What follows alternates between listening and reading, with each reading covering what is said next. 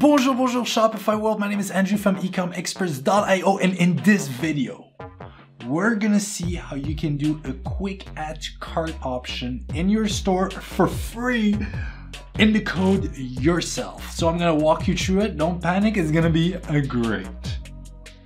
Let's just go. All right, so we are on our demo store right here, and actually let's start by seeing how it currently looks. If you have done coding videos with me before, those are the videos where I wear the green hoodie. You know what this looks like right here. This is the product page. There is really no add to cart. I can go into the collection page.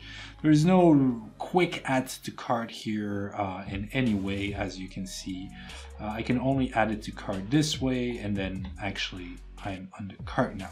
So let's change that right now and do a quick add to cart option. Okay, so the first thing we're going to do is we're going to make a duplicate of our live theme. Do not work on the live theme, because if you make an error and you have no backup, you are screwed and you have to call a professional, and it's going to cost you money, and we don't want that right now. So to make a duplicate, make sure you click on actions right here. On the drop down, you're going to click on duplicate. There you go, and it's creating the duplicate right here. By the way, if you're worried about this speed score thing, make sure to check out the video I made on speed reporting.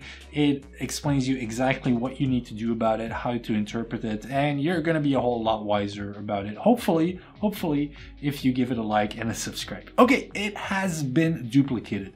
We are going to work on this version because it's not live, so it's not gonna affect any of our clients, any of our visitors. This is just a backup version. Afterwards, we can put it live. So we're going to jump in the code. Below in the description, there is a link. If you follow that link, you're gonna find a instruction step by step on how to add the code. The code snippets are in that document in the link below. You're just going to copy paste them the same way I'm going to copy paste them right now. I'm just walking you through it so you have a visual. So to do that, you're going to click on actions right here, and you're going to do edit code. The little code editor is loading up, and we are in the code editor right now. Okay, in this section, you have the layout, the template section, you have the section, and then you have the snippet section. We want to be in the snippet section, so click on that one, and then you're going to find something called product grid items. So let's see if we have it here. Product card grids, that is going to be this one.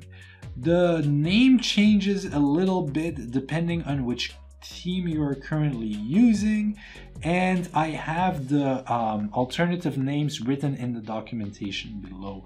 So we want the product card grid. Yes, that is the one. So the product card grid.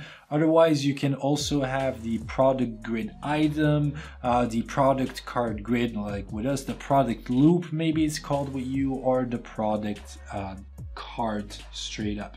As long as you're in the snippet section, that's what really matters. One of those are going to be for you.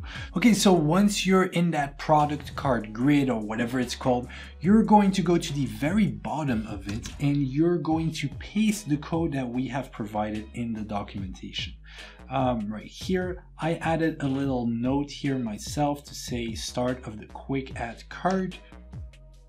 This is up to you, of course. You can do this, or you can don't. If it's not there, it's not the end of the world. It's just cleaner code, so I prefer it that way. And that's basically going to be it. So make sure it's at the very end of it, and then we can save it. And if we go into the online store, we can see the version that we have just worked on. It's the one that's last saved just now. We can do actions, preview, and there we go. We have it took over the all the CSS of our little blog here. We can add it to cart, and it immediately gets added to the cart. So if we do it like this, we can do 10 add to cart. So there you go. Now we know that works. We just have to put it live. And in order to put it live, we're going to go to action. We're going to click on publish. It's going to ask us, are you sure you want to show this to your clients? Even though I really don't like the design of this, you can absolutely change that yourself. You can click publish right here. Once that is done, we can just, once that is, the copy of the debut theme is live, we can just double check that by clicking the button right here. And this is our live side, and indeed the add to cart is right there. We can click on, for example, 5 add to cart, and it added 5 add to cart. Perfect. All right, guys, a little intermezzo. I don't really like how during the tutorial, the CSS, so how the add to cart visually looks. Now, I know it's going to depend on your store and your preferences, and it's very hard for me to give you out of the code box that is visually exactly what you're looking for.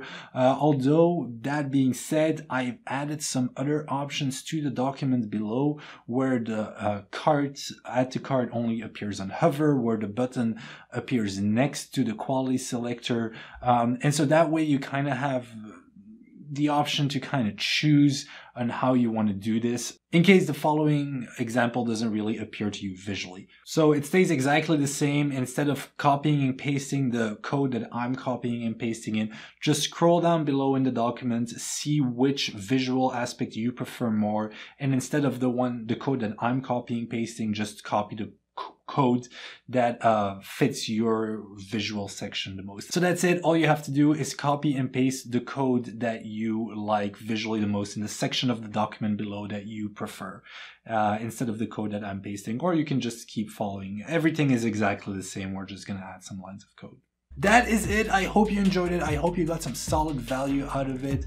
My name is Andrew from ecommerce.io. I make tons of Shopify videos about code, about app reviews, about marketing strategy, and about a whole other bunch of stuff. So if you're a Shopify store owner, make sure to like and subscribe. It means the world to me because these videos take a lot of time to make, and I'm really trying to teach everything I know about Shopify as a Shopify developer over to my subscribers. Anyway, I'm going to stop talking. Thank you so much for watching, and I'll see you in another video. Ciao.